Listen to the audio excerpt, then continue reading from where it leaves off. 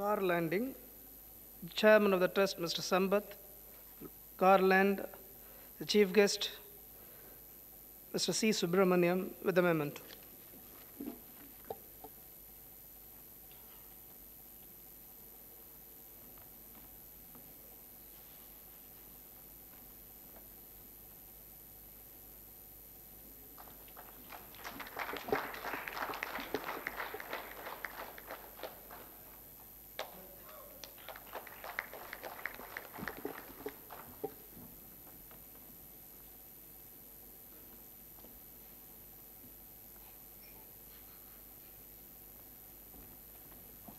To Dr. Ananthakrishnan, Vice Chancellor, Anna University.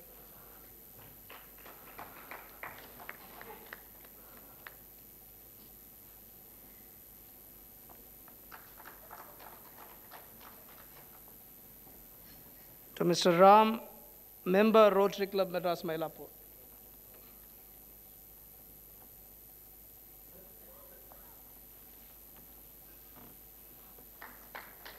To Mr. P.T. Prabhakar, Governor, Rotary Club, Madras Mylapore.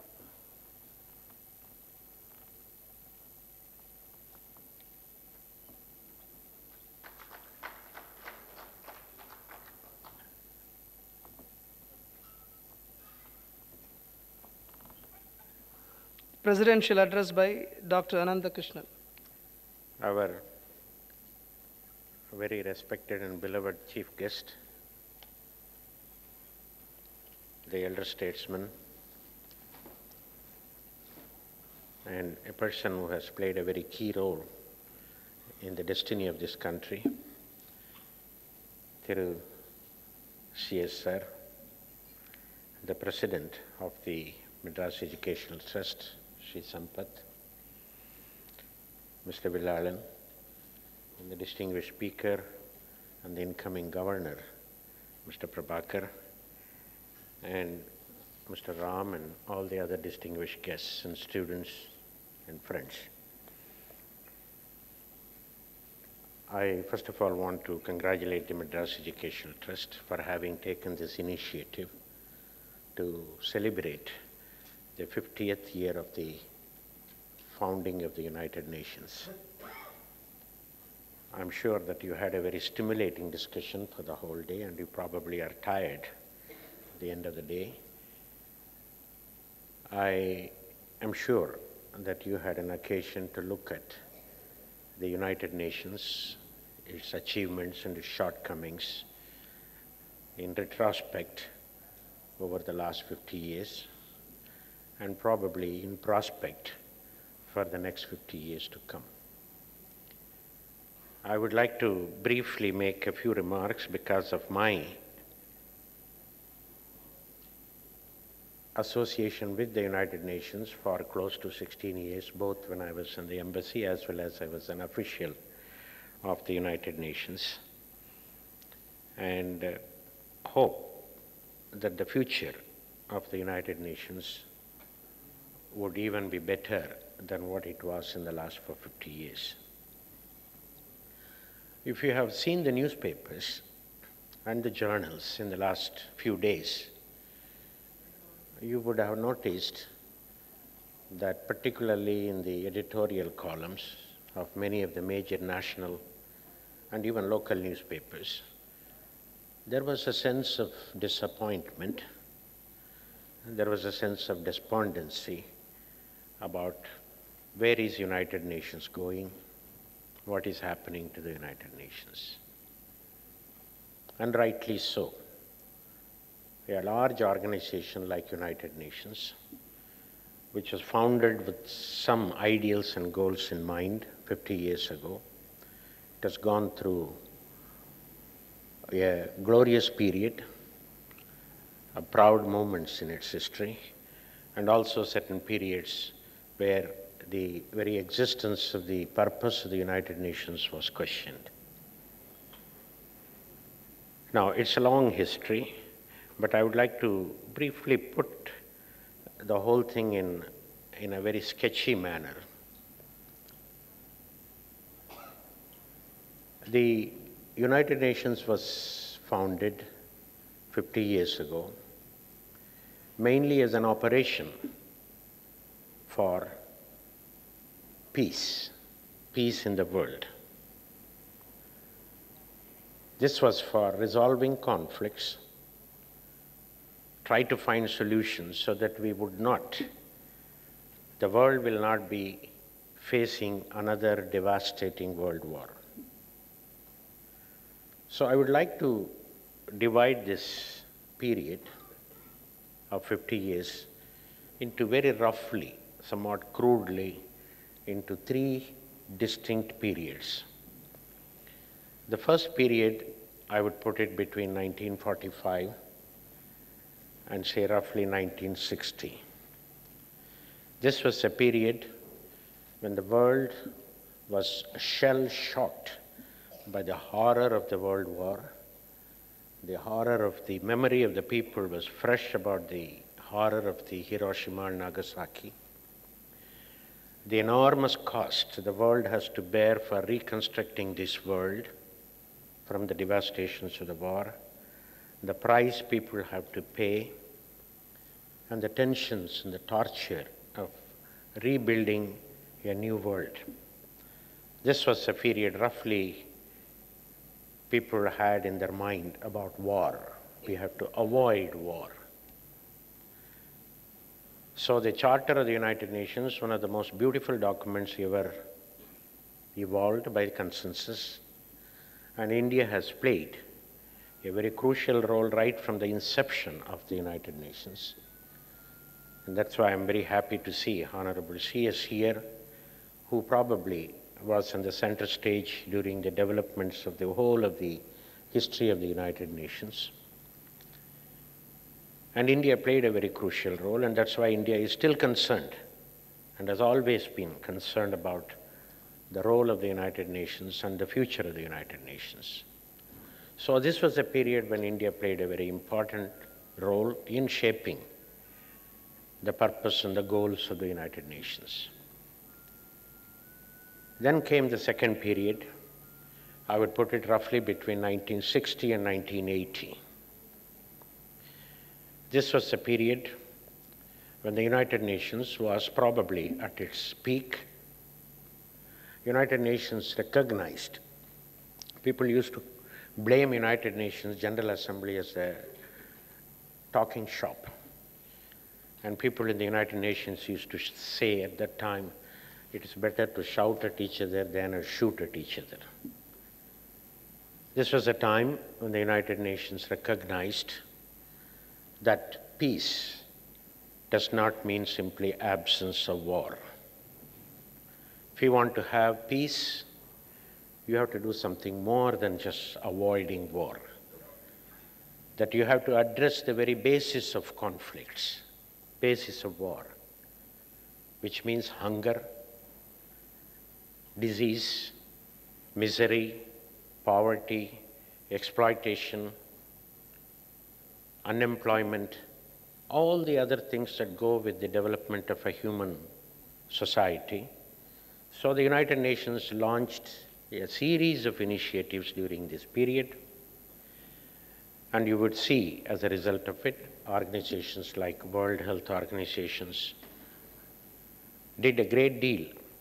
Now, if you see anybody in a country like India above 40 years, you wouldn't find anybody with the large number of, less than 40 years, you would not find anybody with the number of pokemarks.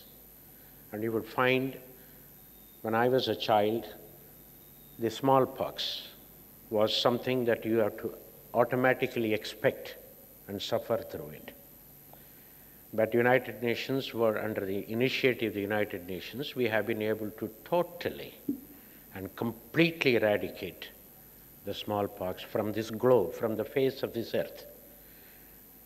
And this, similarly, in the field of education, in the field of literacy, in the field of culture, look at the enormous amount of work the UNESCO did to save when the Aswan Dam was built, to save the heritages of the Egyptian monuments. 3,000 years of history was going to be submerged. Similarly, in the UNIDO, Industrial Organization, the Food and Agricultural Organization, when the world was going through a misery of hunger, deaths, starvations, and in our own country, we have the standing examples of the initiatives that Dr. C. Subramaniam and people like M.S. Swaminathan and all took. But then the work of the Food and Agricultural Organization added momentum, support, encouragement, and whatever help they can give. So the United Nations started addressing, look at the work of the UNICEF, the issues of children, child labor, exploitation of children, nutrition, malnutrition of children, the breastfeeding question, etc., etc. So the whole set of issues that relate to the development of human societies, human beings, in this became a matter of very urgent concern between the 60s and the 80s in the United Nations. They were very proactive, and they were very constructive, and there were a large amount of help that the United Nations was able to get. Then something else happened at that time. The world was going through a phase of a Cold War, and the developing countries, the poorer countries, were trying to extract from both sides a certain degree of attention, certain degree of support, certain degree of aid for the betterment of their own societies. Because the period between 60 started out what I would call as a post-colonial period. Most of the countries in Africa, for instance, were liberated around the 60s. Of course, we got our independence around 47, but the African countries have to stay much longer to be able to attain their independence. When the independence did take place, many of for instance, a large country like Nigeria had only one university with an admission capacity of some 500 people in the year 1960. A country like Mozambique, when the Portuguese left, they pulled away the railway tracks and the bulbs from the railway stations. So this is a kind of a post-colonial period that the 60s witnessed. And so the United Nations had to come to the rescue of these countries. And so it did a very good job. But at the same time, the developing countries were pressing that there must be much greater support, much greater attention from the so-called developed countries, both from the East and the West. So the confrontation started somewhere in the midway of this period, the North-South divide and the East-West divide, and as a part of the Cold War system. You would have heard of, you can go back and look at New International Economic Order. This was passed in the year 1974 or 75. It's a very exhaustive document. Everybody subscribed to it, but nothing came out of it, because there, the poorer countries, the developing countries were telling the developed countries, you give us more, you give us more, you give us more, and we want more. You have to give us more. This was the spirit with which the New International Economic Order. They said you must transfer 0.7% of your gross national product as a aid, the official development assistance. Didn't happen. Only 0.3% of the gross national product was transferred, and only 4 countries, the Netherlands, Denmark, Sweden, and Norway, these were the only 4 countries which anywhere came close to 0.7% of the gross national product. The entire OECD countries, the Organization for Economic Cooperation and Development, most of the European countries, plus Japan and United States and Canada, which account for today almost 75% of the world's gross national product. The gross national product of the OECD countries is roughly of the order of $18 trillion, $18,000 billion. The world's gross national product is of the order of $24 or $25 trillion. So out of this came this demand during the 60s and 80s, you should give us more, but didn't happen. Then like to quickly go to the period between 80 and the present time. This is the period of conservatism. This is the Reagan-Thatcher era. The whole world was moving towards a conservative mode. This was post-Carter era. The 60s and 80s saw eminent people of great stature, Jawaharlal Nehru, Tito, Carter, Willy Brandt. So you can go on.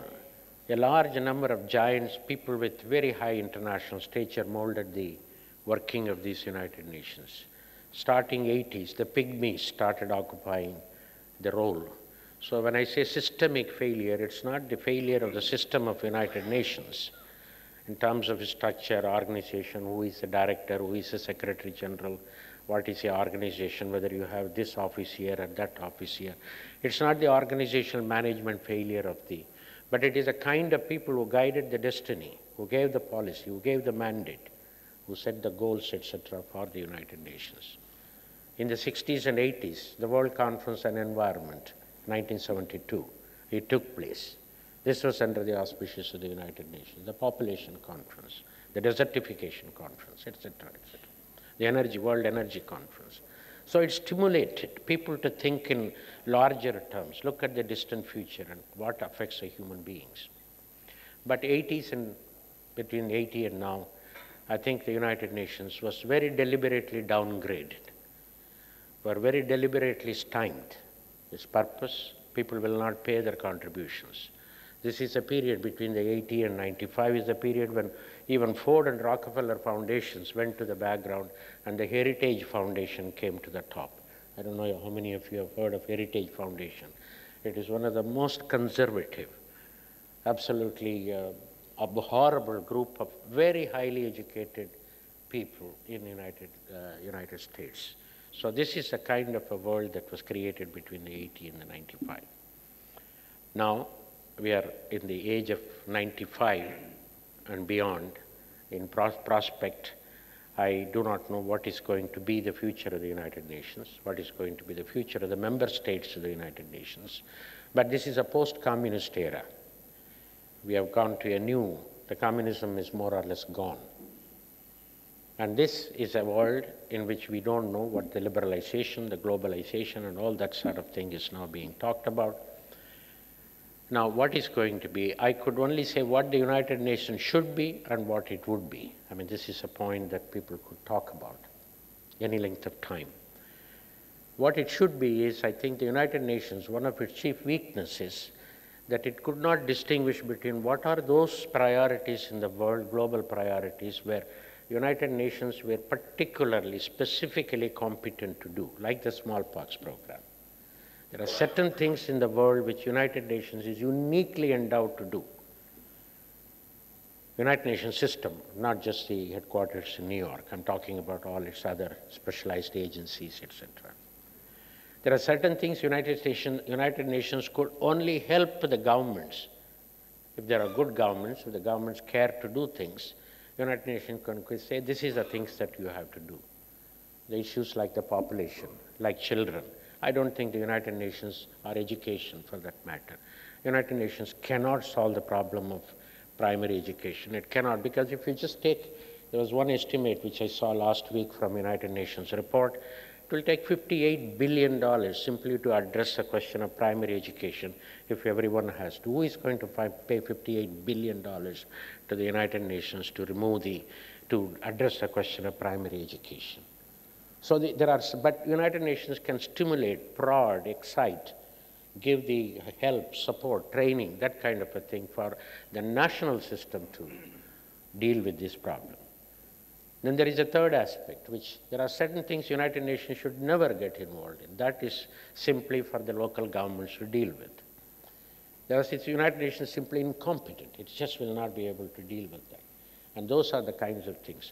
So I think now the United Nations may have to move towards seeing what are those priorities. My second point is, I think the United Nations in its political agenda is going to be more and more ineffective. Because there is not going to be a world war, as in my best judgment. But there won't be a forest fire, there will be a lot of brush fires. And the United Nations will not be able to control, as we have seen, any of these brush fires. In the name of United Nations, somebody else will try to either set up the brush fire or extinguish the brush fire. But the United Nations as a system, it will only get the bad name. So the political agenda of the United Nations is going to be much less effective. And therefore, in the present context, the post-communist era, the United Nations must send more and more of its attention on the social and the economic agenda of the world, where it can prove to be more effective. And how it will do, what it will do, we don't know. But I hope in the next few years to come, discussions like this, as India as one of the well-wishers, as a founding member, which has played a very key role, which has given the support, we must all be concerned to make sure that the United Nations plays its parts. And I thank you very much for giving me this opportunity.